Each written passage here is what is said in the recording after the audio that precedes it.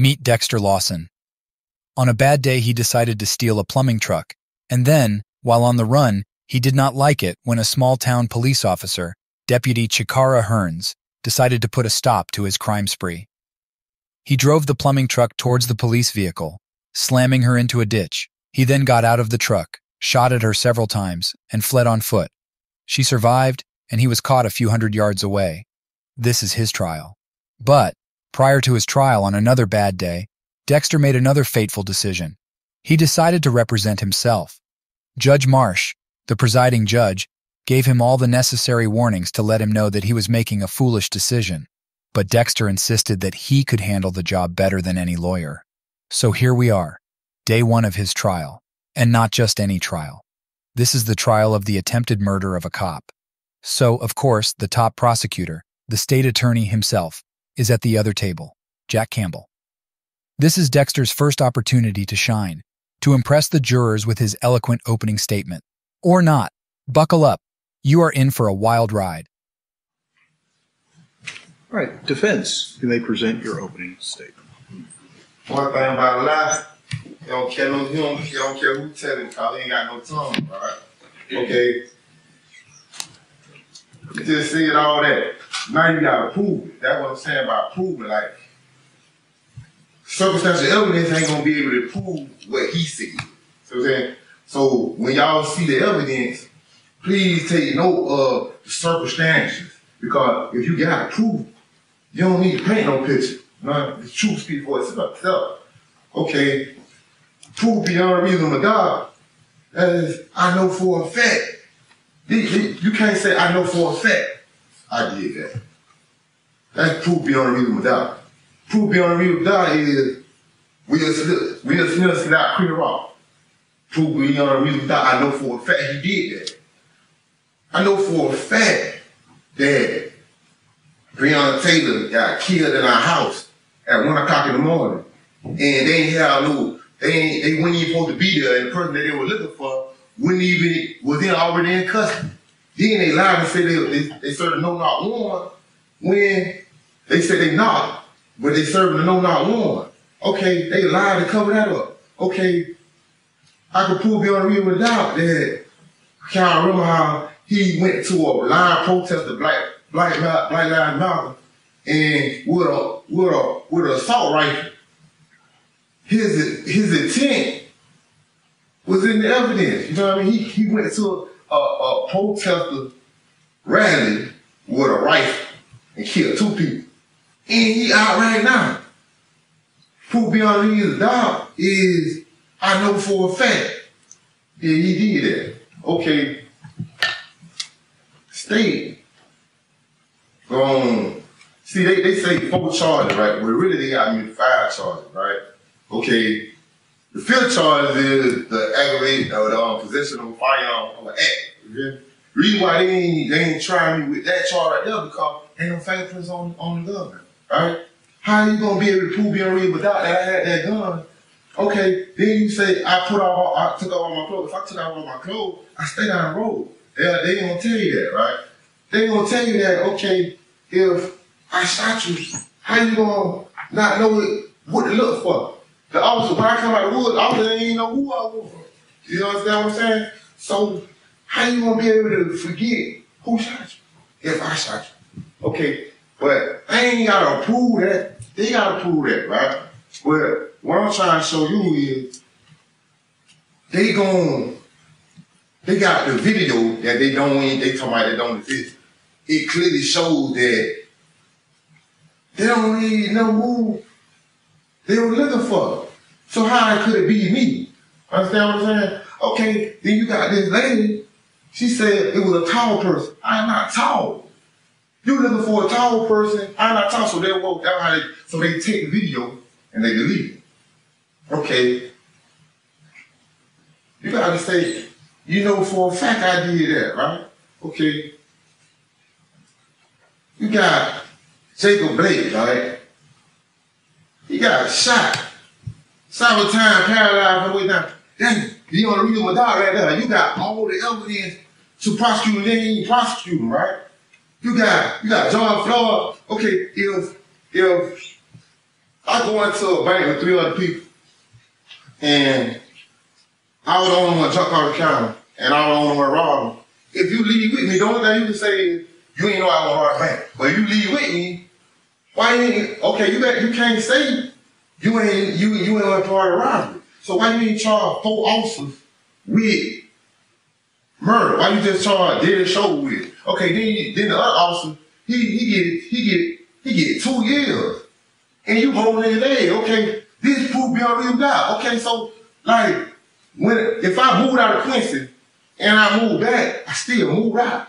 So once you get exposed, you can't play because what you do, you can't take back. Understand what I'm saying? So, okay, the video is not gonna show, oh, Dexter Antonio Lawson shoot no 6 times.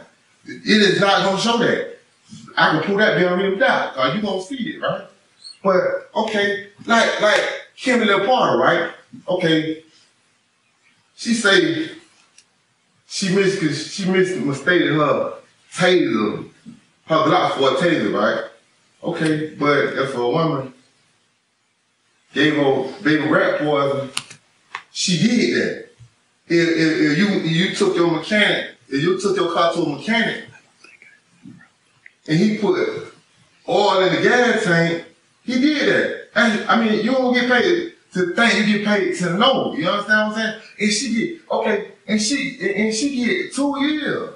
She get 2 years. If that is not favoritism, okay, you got police officers shooting people down in the streets, and they ain't even going to jail, period. So, okay, this proof beyond reasonable doubt. So when you say, when you don't got all the evidence, that's circumstantial evidence. Because you don't let other people get away with murder and don't even go to jail. Donald Trump, he incited Campbell he incited a riot on Campbell. I can prove that beyond reasonable doubt. He incited a riot on Campbell. People died doing that riot. He didn't even go to jail. Okay, you got Donald Trump. He misleading tax numbers and numbers. This proof beyond reasonable doubt, but he's not going to jail. So when you got all this evidence and you are not prosecuting, you got to have all the evidence. This proof beyond reasonable doubt. You got to be like, I know for a fact he did that because I see things with my eyes that I can't believe, right? If you told me a woman could have a baby and I never seen it, I would have thought you were lying, right? If you told me a lion, a tiger, a bear, and if I never seen it, I would have thought you were lying. So when you say, because think about this, okay, they pick and choose who to break the rules for, who to enforce the rules on them. Okay, this for the IFC, everybody know this for sure. This is how they do, this is how they operate. Okay, so when you let, I see on Facebook this officer, right? He was chasing this person, right? And he stand on brakes and shot through the windshield. Drop, dude. Like, it ain't go to jail. You got this officer in Ohio, he shoot a kid in the bike, fell off in the kitchen, and ain't even go to jail, ain't even on body cam. You got George Zimmerman. Okay, you the aggressor. You a real aggressor, you harassing a child, and when a child fights you back, and that child ain't even got no gun on him or nothing, you shoot him dead, and he was able to prove stand your ground. How you gonna be able to prove stand your ground and you the aggressor? If you the aggressor, you was not able to prove stand your ground because you the aggressor. These are the things that they let slide. But he just said, he said I shot. See thing. Okay, you gotta be able to prove that I had that Glock 45. You gotta be able to prove I had that Glock 45. That is proof beyond reasonable doubt because you gonna let people get away with murder. And y'all have more than enough evidence. Breonna Taylor, mama say, I just want the people that did it that went to jail. Because if anybody else did it, they would have went to jail. Okay? democracy is the opposite of democracy is pro-life, right? Okay, God gave all of us life, so he gave us a power of choice, right? So pro-life is you want to choose who live and who die. That's Russia, that's China, right? Okay, with the democracy, the people in power. How is the people in power? The people don't control the money, right? Okay, whoever controls the money is in power. That's why this doesn't reflect democracy, right? Okay, that's just like, how is the people in power when the women can't control their own body? Like, okay, they got Donald Trump. He is a threat to democracy. A threat to democracy. He let you know that. He say there will be no peaceful transfer of power. And he showed them when we're gonna be no peaceful transfer of power because he claiming voter fraud. You claiming voter fraud, okay, then you produce the evidence show that this is not voter fraud, and you still got everybody believing voter fraud. Why? Because taxpayers. I'll see the parties at sidebar.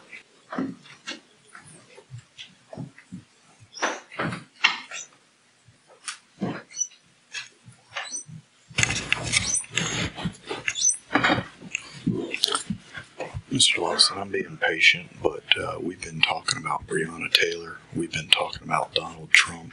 We've been talking about a lot of parade of horribles that may all be true, may all be horrible, but they have absolutely nothing to do with this trial. Mr. Campbell's been patient. He hadn't objected, and I understand why, but at the end of the day, I've got to protect the integrity of this trial, that this case is not going to be tried on politicization. It's not going to be tried on tugging the heartstrings or the emotions of the jury. It's going to be tried on the facts and the evidence.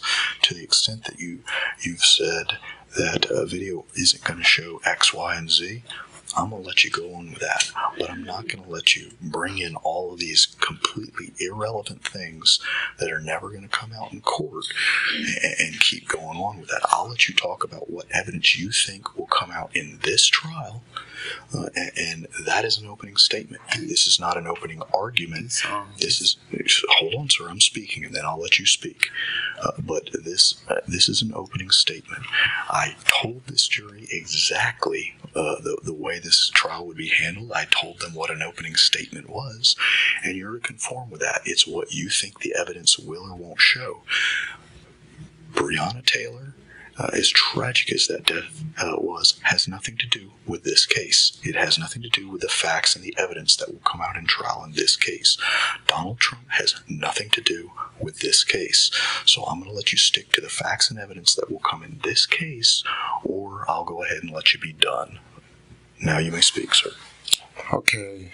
I'm not obligated to talk about me. I'm obligated to form a defense that's going to be a comparison to the evidence that's going to be in the comparison to the evidence that he's saying he's going to be presenting, but he don't got. Okay, well then, sir, that is argument. That is more appropriate for closing argument. This is opening statement. So you're going to stay away from all this politically charged stuff, and you're going to talk about the evidence that will or won't come out in this case. Do you understand? You got a TV on me right now. You talking about not political? This is political all day. Sir, we're not going to have a show trial, so you understand the court's ruling. I understand.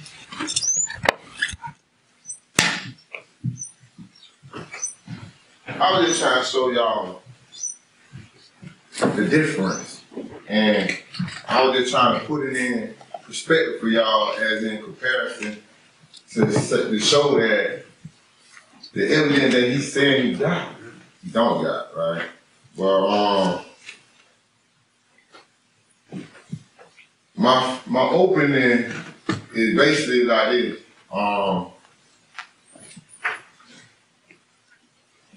I realized that the past is the only thing real. Everything else fake. I mean, if you, whatever decision that you make in a moment, they're gonna dictate everything around you. So hopefully y'all pay attention to the evidence and what they got, because the thing is, you ain't got no fingerprints on this gun. you can't even prove beyond a reasonable doubt none of the elements that you talk about, because for one, okay, Deputy Hunter pulled in front of my car, in front of the truck. I mean, I seen the lights and I panicked. That's not, you can't prove attempt, nothing out there. Like, you can't even, like, that was just a decision that just developed. Like, I didn't get a chance to think. And based on the distance from when she pulled in front of the truck and where the truck was at, this is a bump. I was attempting to flee. This is a bump. Like, when you see the video, you're gonna be able to see that the truck is off 2 feet. If it's off 2 feet, I have no control over the truck anymore. How you gonna be able to prove, okay, I have no control over the truck anymore? So I can't stop the truck so you know what I mean? This is what I want y'all to pay attention to when y'all see the video. Because this is a one impact. This is a spontaneous decision that occurred based on the fact that when I seen the lights, it just triggered something. Like, and the thing is, okay, what I brought up earlier, it just, everything is a trigger. Like, you put me on national news. You got me on TV, right? And you gotta be able to prove beyond a reasonable doubt every element of what y'all saying that happened. Because if ain't no fingerprints on the gun, and ain't no DNA on the gun, how you gonna say, I bet you that video ain't gonna show that. That video gonna show that. Okay, so that what they trying to do, they trying to paint a picture and by using circumstantial evidence. Okay, this is how, okay, okay, you got this one lady saying that it was a tall individual who shot 4 times, right? I'm not no tall individual. Like, and then I got a big head. So once you see me, you automatically gonna know who to look for. If you don't know what to look for, you never see me. So they say that I was on the scene, prove I was on the scene. Just because you ain't seen one person on the scene, that don't mean it was more than one person on the scene. Understand what I'm saying? So when they talk about my clothes, I stay at home. If I would have did what you said, what they said I did, why not run to the house? Why not take the gun with me? Why leave everything behind? That's just bizarre. That's crazy. And I never left the scene, and I stayed down the road. I stayed exactly down the road. This is the reason why. Okay, I'm in the woods, right? When I come out of the woods, you got several officers, right? Okay, I know all y'all got on body cam. All y'all got on body cam. So now the state saying they don't got this video.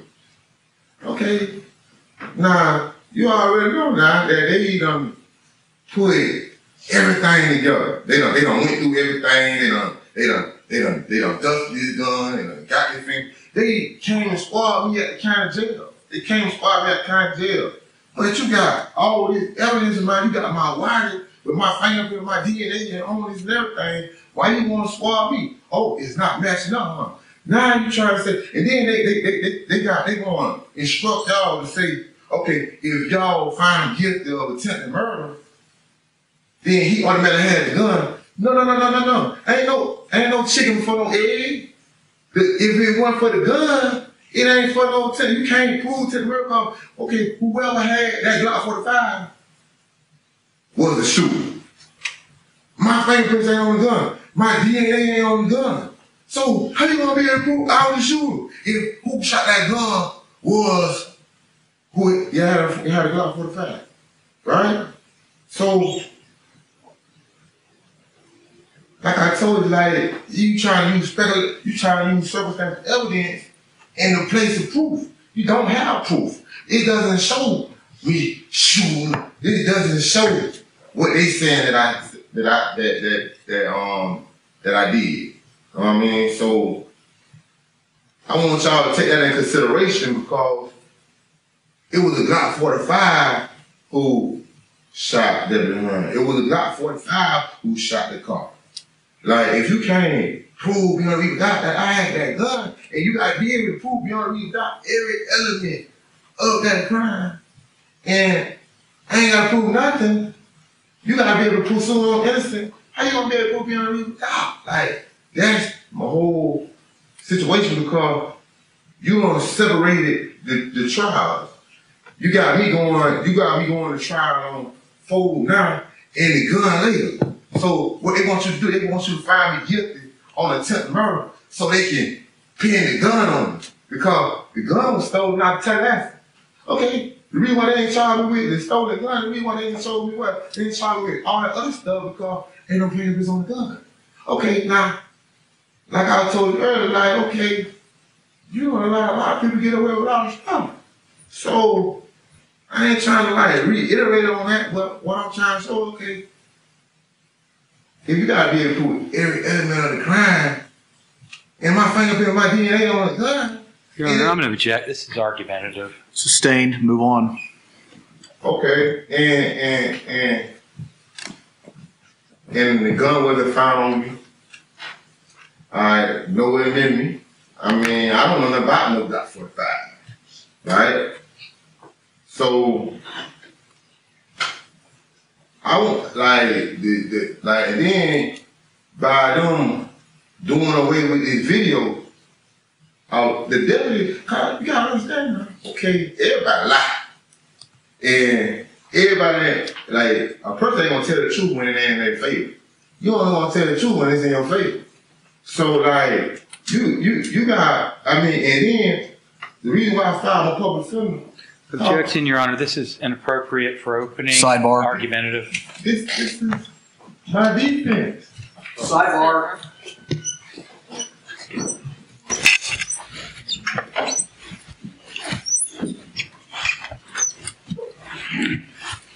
Mr. Lawson, you're allowed to represent yourself. You don't get to talk about why you fired your attorney. You could have fired him because you don't like the color of their hair, the smell of their perfume. You could have done it because you've spent, lots of time studying law. It doesn't matter. It's irrelevant why you fired your public defender. Now, you've gone on and on about things that are totally irrelevant, and it's inappropriate. You've done plenty of things where you talk about the evidence won't show this, the evidence won't show that, and that's fine, that's acceptable, and that's what I expect. But to the extent that you are arguing what certain things mean or reasons why, you've brought up this other charge that this court severed to protect your rights, but you're now bringing it up. So I'm not going to let you keep injecting error into this trial that you're going to turn around and say we all messed it up. So you need to wrap it up, but I'm going to give you enough to talk about the factual circumstances. That you've already told them, so you're not going to tell them again that the facts will show that your prints were not on the gun. That's fine. You've told them that the facts will show that the DNA was not on your gun. That's fine. You've already told them, so you don't need to tell them again. And you've told them that you were found at the scene. You've told them that the facts will show that you didn't have control of the vehicle. That's all because you had lost control at the time it would bumped. That's perfectly acceptable, so you don't need to tell them again. You've told them plenty of factual things, so I'll let you stick to new factual things, but I'm not going to let you argue and say that because of that this means X or this means Y, and you're to compare it to something else. You can talk about what the facts will and won't show, and you've done a lot of that, and that's fine and that's acceptable. But again, you're now getting into the part that's closer to a closing argument, and I'll let you make that at the end of the trial, but we're not going to argue. You've done a lot of factual parts that were actually very acceptable and exactly the stuff you're showing them, that it's not going to show these things. Then let's get to trial and we'll see if Mr. Campbell can make with the goods. If he can't, then you can make those arguments you've been making now. You can make those at the end. Do you understand? All right.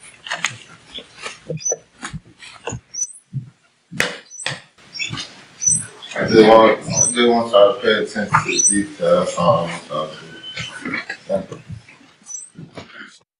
Dexter's opening statement establishes the tone for the entirety of the trial. Spoiler alert, mid-trial, Dexter tries to quit, but the judge does not let him. We are doing a separate video on that, coming soon, plus an awesome video displaying his quickly evolving orator skills via his amazing closing argument.